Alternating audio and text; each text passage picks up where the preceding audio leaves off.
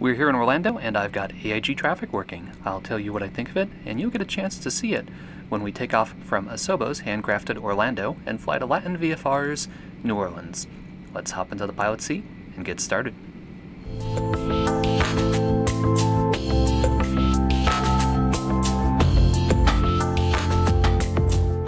I have to give Asobo a hand. This looks like a payware airport. Nice job. Okay, before we get the CRJ all started up, I know you're dying to hear about AIG, so let's take a look. AIG is freeware, and it's a lot like World Traffic for X-Plane. It injects real-world schedules and liveries to all of the airliners in Microsoft Flight Simulator. So it'll be the right plane, it'll have the right livery, and it'll be at the right terminal.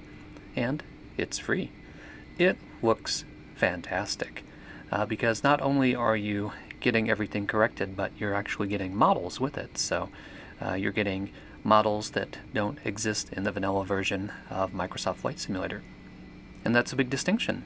Aerosoft has Simple Traffic, which is payware, that does something similar, but it paints liveries on the existing generic aircraft models of Microsoft Flight Simulator.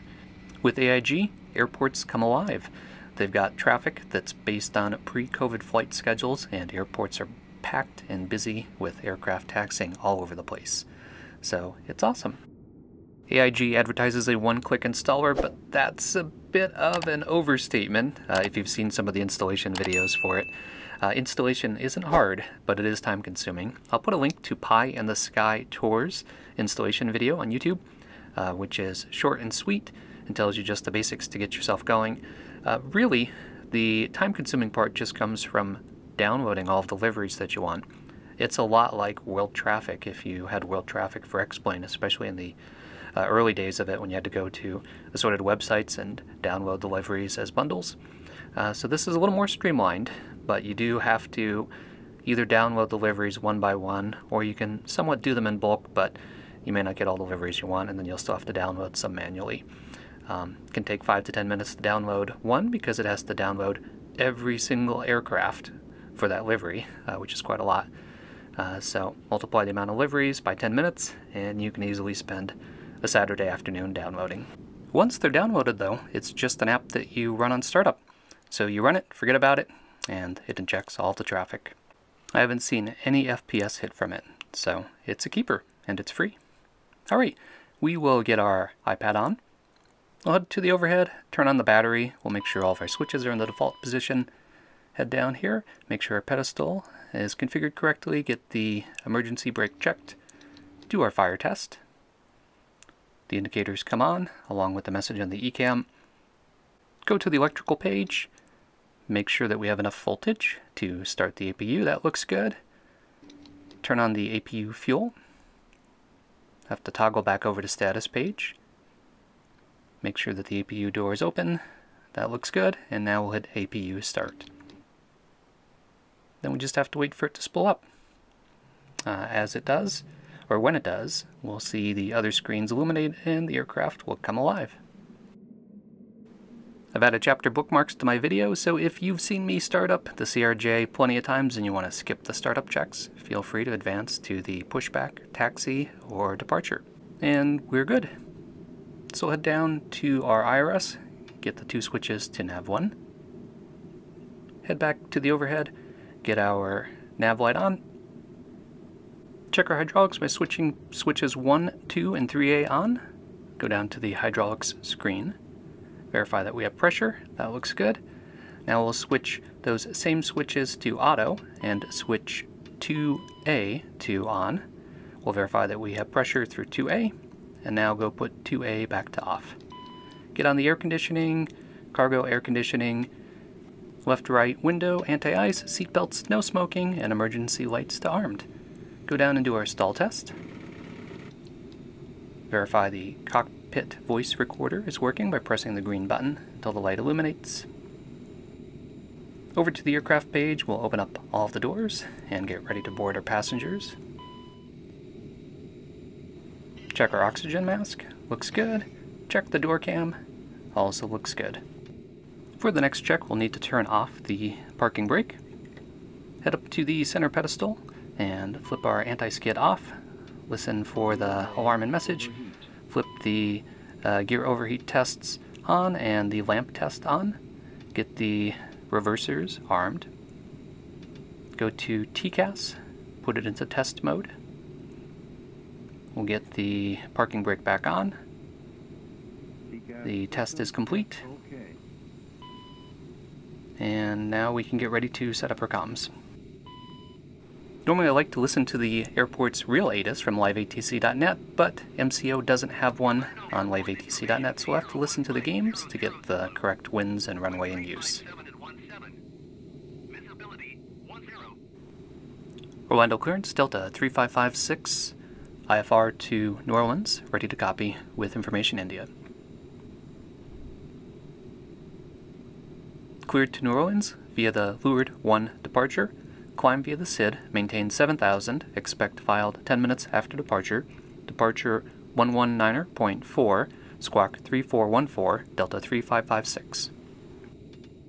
Okay, if I hop into Navigraph, we can do the pilot's brief. So we have a 565 nautical mile flight taking off from Orlando.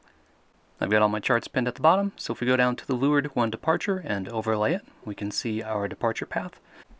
We've got 4 at or above waypoints to hit before we settle down at 7,000 for our altitude. And that's going to take us westward, out towards the ocean. If I click on my airport diagram, you can see we are at Terminal Airside 4, which is where Delta parks. So we are expecting runway 35 left based on the ATIS. The departure takes us all the way west out over the ocean until we reach Remus. It's coming. There it is. And then we get on our first airway, which is Q100. It's actually our only airway, so our departure dumps us on Q100, and Q100 is going to dump us to a arrival. So we follow Q100 until we get to Leeville, Lima Echo Victor, VOR, and that will begin OLED 4 star. So our star takes us out to the west before doubling back a little bit to the east to get to OLED. So we've got the star overlaid here on our flight path so that you can see it. This is one of the awesome features of Navigraph. Be sure to check out my video on the features of Navigraph for some more details. We'll turn that off and then we can turn on the ILS. So we're expecting ILS for runway 11 with the OLED transition, and that's pretty straightforward. We've got one turn that lines us up with the localizer, and then we're straight in along heading 016. Now I'll give you a spoiler, it didn't work out for this flight, and I ended up landing on runway 2, and I'll tell you why in the wrap-up, so be sure to stay tuned for that. Now we bring up the taxi diagram. So if we were coming in on runway 11 as planned, our terminal is the north terminal, that's where Delta parks. So we're going to be exiting on the left to get to the north terminal. If AIG is working right, we should see some Delta deliveries there.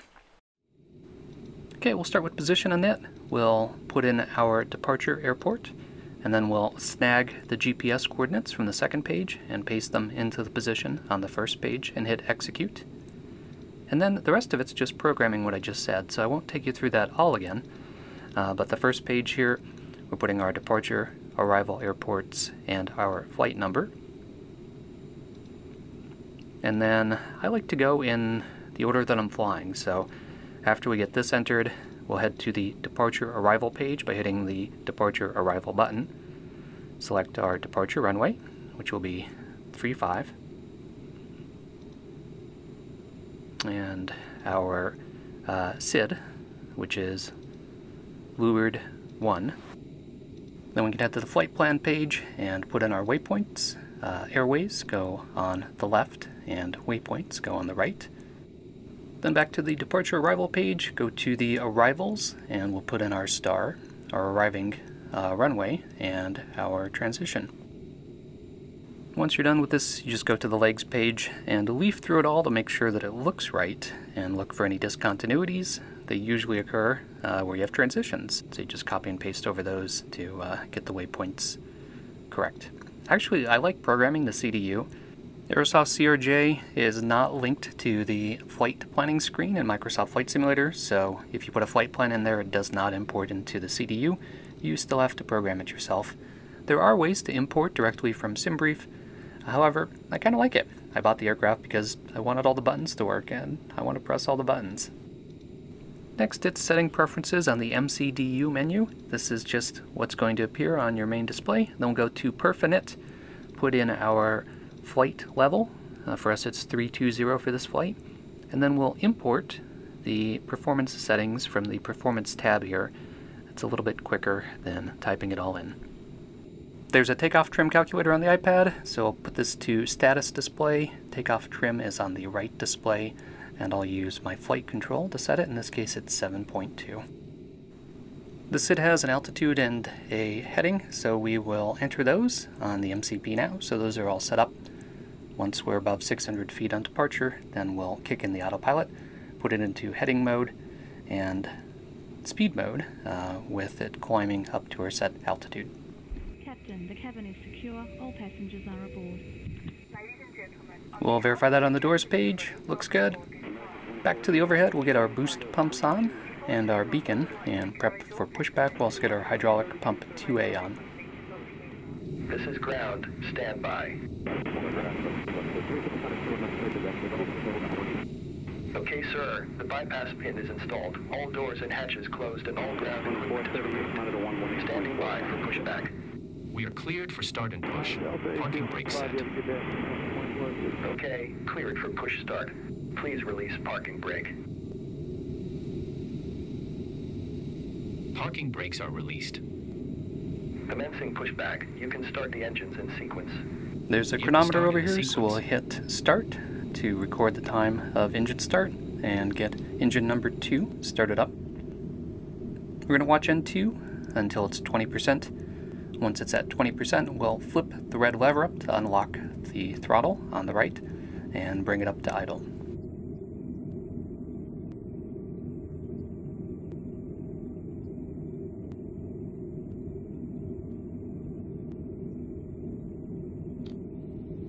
Ladies and gentlemen, please pay attention as we display the safety features and procedures of the aircraft in case of an emergency. Remind you that you should turn off all electronic devices. We thank you for paying Parking brake set. during this brief presentation. Ground. Get engine number 1 started up. Okay, sir. Clear to disconnect. Pin has been removed. See you at the side. Have a good flight. Holding position waiting for the visual. Thank you and goodbye.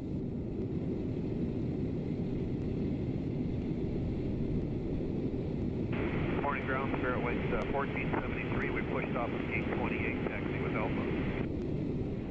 Orlando ground, Delta 3556, taxi with India. Taxi and hold short, runway 35 left via Hotel 3, Hotel, Delta 3556. Release our parking brake. And we're good. Alright, get your peepers ready for some plane spotting with AIG. We'll see how it looks as we taxi around the airport here. So right off the bat, straight ahead, you can see a tail moving down the taxiway there. So we've got aircraft taxiing around.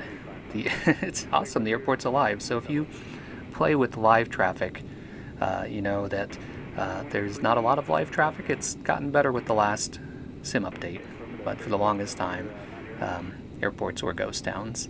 So look at that. Woohoo! Oh boy, just the joy that correct liveries bring on correct aircraft models is hard to state. If you like flying airliners, you want the whole airport simulation, and seeing stuff like this brings a joy to my heart.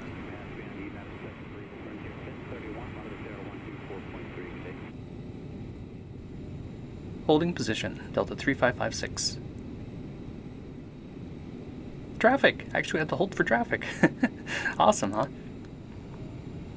And there he goes. He's heading off onto a different runway. Alright, we are number 2. Look at that, we got somebody landing over there. Okay, we're going to hold back here as he gets all set up. Fuel cross flow to manual, get all of our lights on. Orlando Tower, Delta 3556, holding short, runway 35 left. Cleared for departure, runway 35 left, Delta 3556. Okay guys, I think I've got the replay camera sort of working, so get ready for some takeoff eye candy.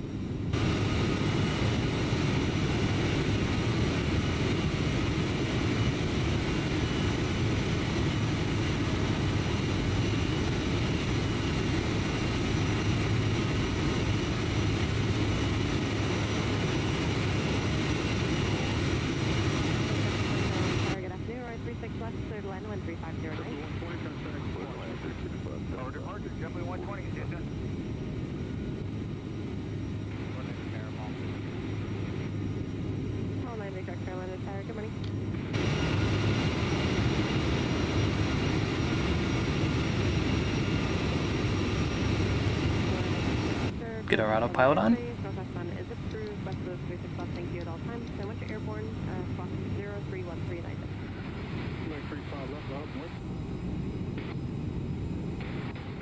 As we progress through the flight, I'll overlay Navigraph charts so you can see where we are. So here we are working our way through the departure. We're looking good. Let's sit back and enjoy that awesome flight simulator scenery.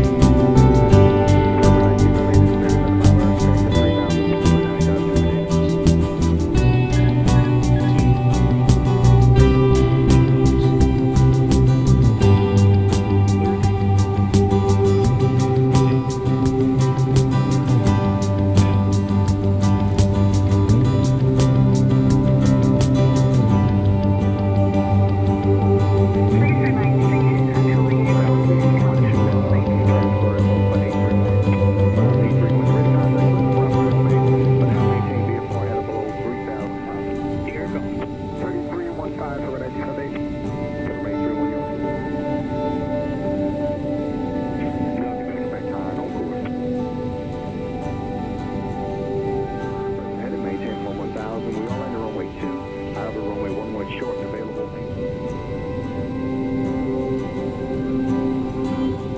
Just 419 on the first. Expect Victor first runway 36. India. Maintain visual from the traffic. You can climb VFR your discretion to 9,500. Ladies and gentlemen, the door is open. Please make your way to the exit and please make sure you have all your personal items and carry-on luggage. Alright, so AIG is a keeper. It really adds something to the airport, and it's free. All it takes is a little bit of your time to get it set up once, and then you can forget about it. So the problem I had with this flight was my payware report. The ILS for runway 11 for New Orleans doesn't work. It took me a couple tries to figure that out. When I figured it out and went back to review my recording, I discovered that unbeknownst to me, my recording software had locked up halfway through my flight, so I lost the entire second half of the flight anyway and had to do it again. I always like to run with live weather, and the weather was for runway 2 when I did it the second time, so that's how I ended up on runway 2. Oh well. So if you enjoy content like this, be sure to click that like button, leave me a comment, and don't forget to subscribe. Thanks, as always, for flying along with me, and stay tuned for further flight adventures.